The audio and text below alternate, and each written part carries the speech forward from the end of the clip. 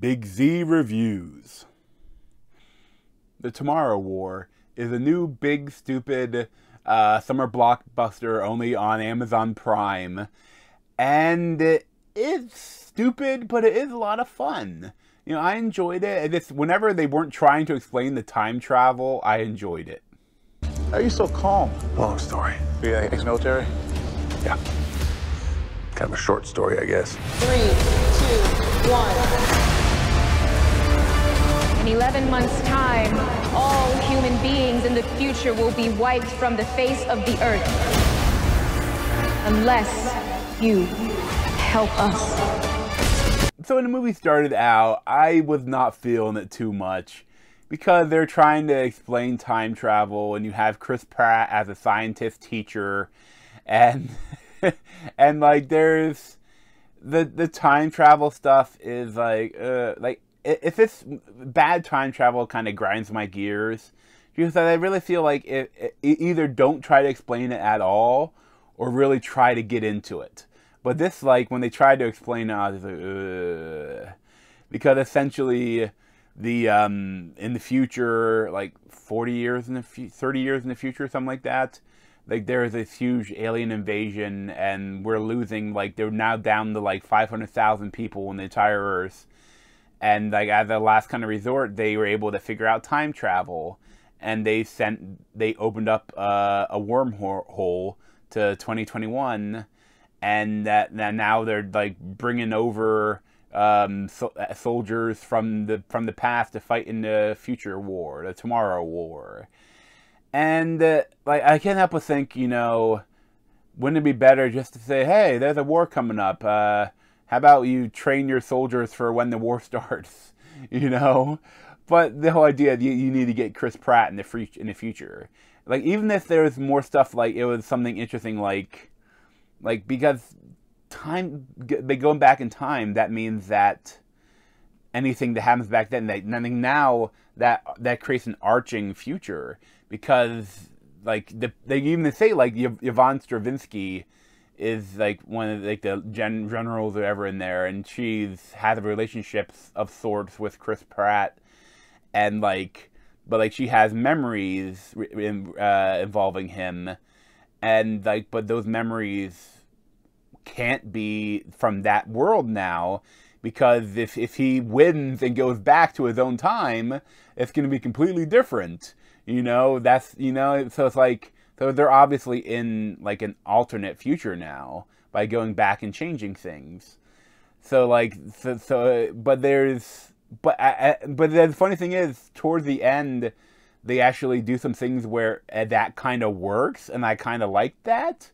But like but the lead up, the intro to it was bad. But like toward the end, they kind of like what they do kind of works. Once Pratt and his other kind of the other grunts from the past go into the future, that's when I was kind of with this movie. That's why I was kind of into it. You know, before then I was kind of moaning and groaning about how there's a lot of stupid stuff about it. But once it hits the future, it becomes a fun action sci-fi flick.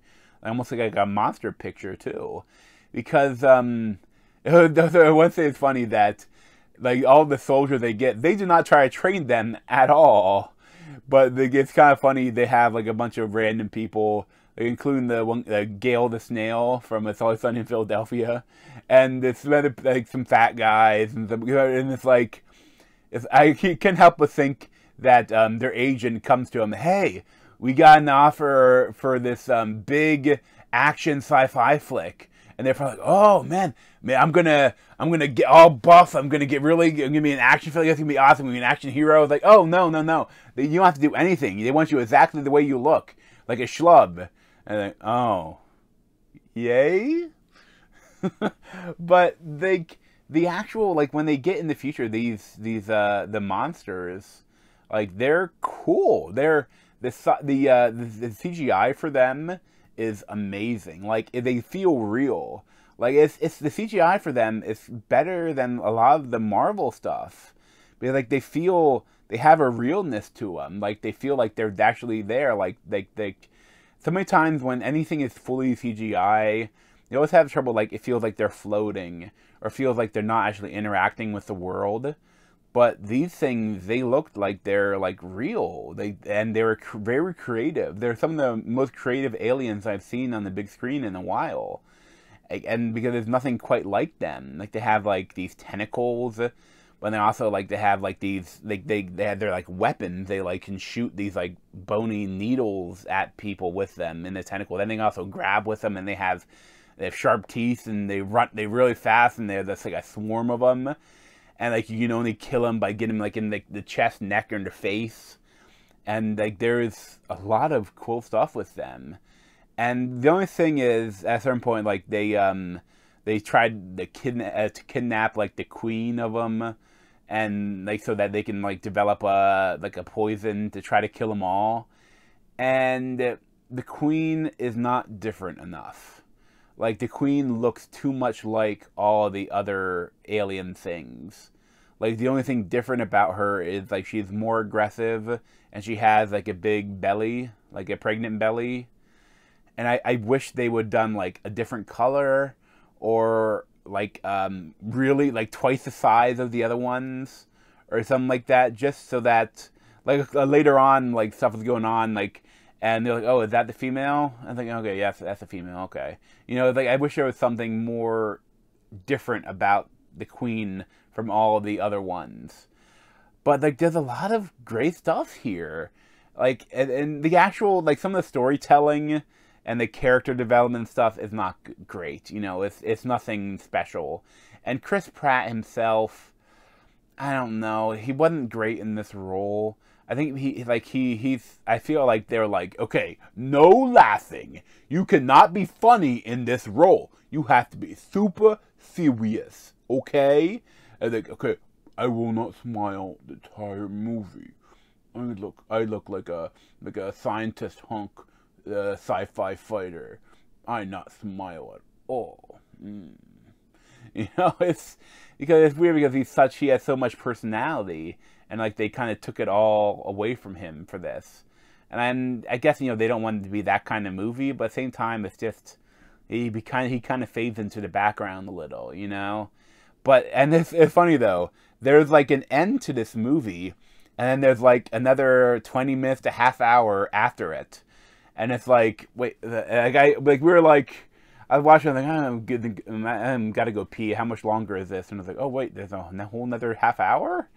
And it's like their stuff goes on in the present, and it's interesting. I like it, but there's like it feels like almost like we have the sequel within the first movie, you know, because I guess like a 2.5 hour long movie, but I mean I still think it works. Like I enjoyed it for what it was. You know, it's nothing amazing, but it's a lot of fun, and if you have Amazon Prime, it's free. So I would definitely recommend it. If nothing, just for the really cool monsters.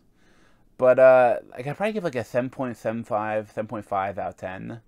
But, thanks for watching. If you want to see any more of me, you can subscribe down below. Thanks.